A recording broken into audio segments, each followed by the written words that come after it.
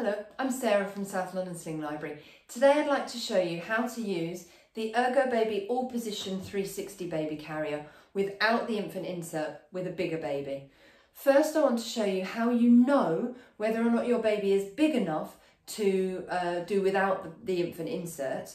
So I've got my carrier on here. I'm going to show you with Sydney. Sydney is a little bit too small for the carrier, so I'm going to hold Sydney in a natural position on my body with their knees up, and I'm going to bring the carrier around Sydney's bottom, and you can see that it doesn't quite sit in the back of Sydney's knee pit. It's a little bit too far down Sydney's calf on that side and on that side. So really, Sydney's a little bit too small for the carrier. You want your baby, if I shift you over Sydney, to be able to sit comfortably with their knee bent on both sides of the carrier. When I shift Sydney over so their knee bends on this side, the carrier comes far too far down their lower leg on this side. So Sydney just doesn't fit yet.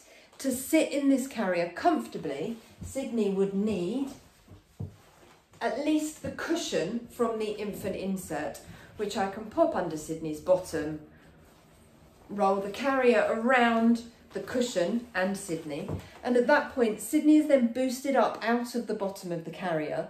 They can bend their knees happily over the cushion, which means that the bottom edge of the carrier isn't forcing their leg, overextending their legs, forcing their lower leg out to a position that's not comfortable for them.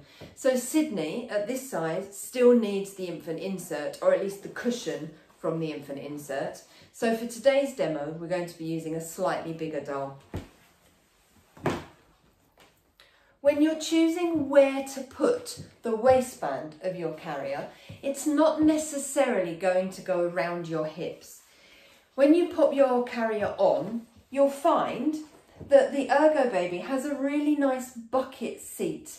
This means that your baby doesn't sit here on top of your waistband. Your baby sits just in front of that waistband.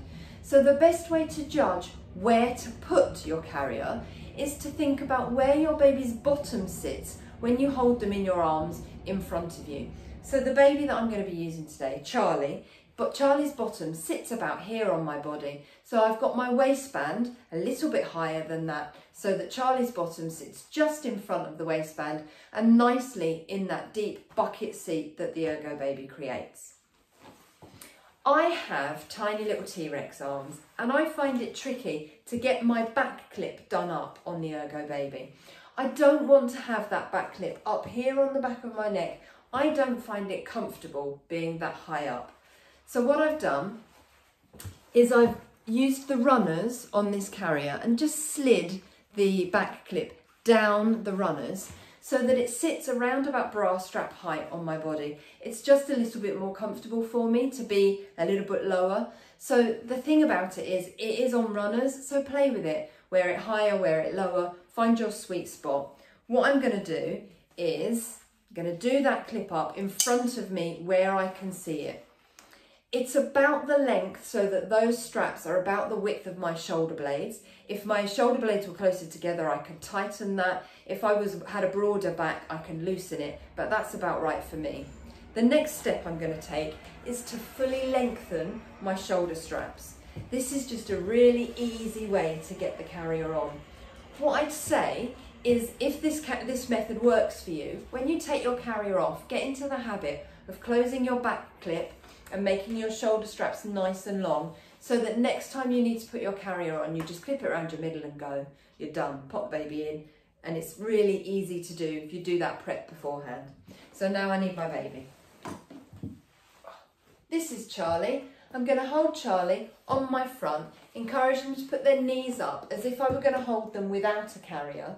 Then I can just pop my hand under the body panel of the carrier and roll it round Charlie's back, like so. That brings my back clip to just here in front of me, and then it's very easy just to lift it over my head. I can then put my arms into the straps, just like putting on a jumper. I can pop Charlie's hands through there as well, because that's generally, at this age, Charlie's going to want their hands either out through the sides, or if they're a little bit older, they might want to get a hand out over the top, and that's absolutely fine. To then tighten my straps so that I'm secure and I can let go of Charlie, I'm going to hold that webbing at the front of my carrier. I'm going to follow it backwards till I find that little bit of strap that I've left hanging down. I can then pull that down and forwards, and then I'm going to do exactly the same on the other side. Follow it backwards, find the little bit of strap that's left hanging down, pull that down and forwards to secure my baby. I'm then just going to make sure that my straps are roughly the same length in front of me. If you've got one strap that's really long and one that's short, what it means is this shoulder strap, or the long shoulder strap, is tighter than the short shoulder strap, and it means that the straps on your back will have shifted to one side. You can, to solve that, just loosen one of the straps by finding the clip under your arm, putting your finger or a thumb underneath it and just pushing backwards. That loosens it, and then you can tighten the other one, kind of even them up on your back. You want those straps to be roughly, just roughly, excuse me Charlie, you're holding on to it, to be roughly the same length in front of you. That's absolutely fine. So that's nice and secure. The safety guidelines in this are exactly the same as in any other sling or baby carrier. The word to remember is ticks. You want the baby to be as tightly held against you as if you were holding them in your arms. So the T stands for tight. You put your hand on the back of the baby's head, little dip forward. You shouldn't feel their body weight pull away from you. The I stands for in view. You should be able to see your baby's face without opening any straps or moving any fabric. The C stands for close enough to kiss. The K stands for keeping baby's chin off baby's chest. The easiest way to be sure that the baby's chin is off their chest is to do the ugly double chin manoeuvre and make sure you can see the top half of their face. And as long as you can see from their nose upwards, then you're absolutely fine.